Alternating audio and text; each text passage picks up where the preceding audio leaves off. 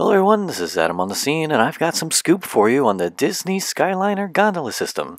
This Veterans Day weekend I stayed at Pop Century Resort, and I came across a Skyliner Gondola that was receiving a themed wrap, as well as noticing that the cables have begun to be pulled for the Skyliner system. Before taking a look at these exclusive pictures of the brand new wrap for the Disney Skyway gondolas, let's take a quick tour around Hourglass Lake.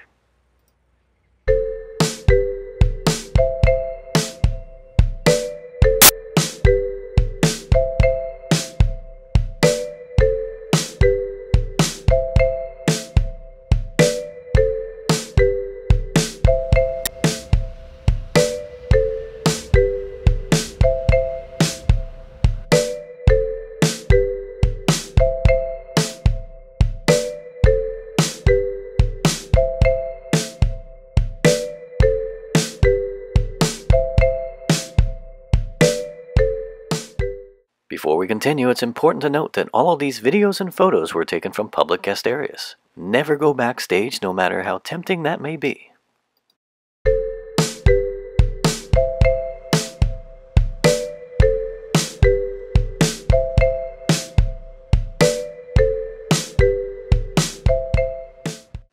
Here you can see the gondola prior to the graphic wrap being installed. Notice the louvered windows for ventilation. Here you can see the gondola later that day with the graphic wrap installed.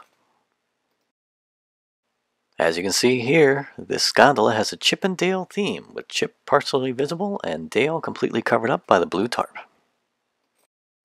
This past weekend, between 10 p.m. and 6 a.m., Victory Way was closed between Caribbean Beach Resort and the Disney Art of Animation and Pop Century Resorts. It was closed at this time for the installation of the cables for the gondola system. The cables were also installed at Disney's Hollywood Studios as well. You can see them as you walk through the parking lot. Alright everybody, I'm going to leave you now with another look at the Disney Skyliner Gondola before the wrap was installed and afterwards. If you like this video, please give me a thumbs up. Please subscribe as well. Thank you very much for watching and have a Disney day. I mean that in a good way.